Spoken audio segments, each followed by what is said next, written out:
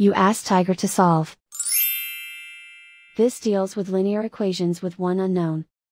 The final result is x equals -5/2. Let's solve it step by step. Simplify the expression. Simplify the arithmetic. Group all constants on the right side of the equation. Add 10 to both sides. Simplify the arithmetic.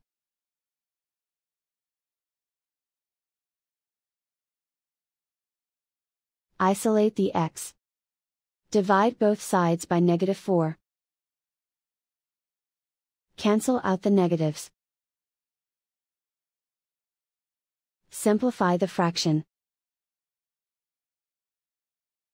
Move the negative sign from the denominator to the numerator. Find the greatest common factor of the numerator and denominator. Factor out and cancel the greatest common factor. And so the final result is x equals -5/2.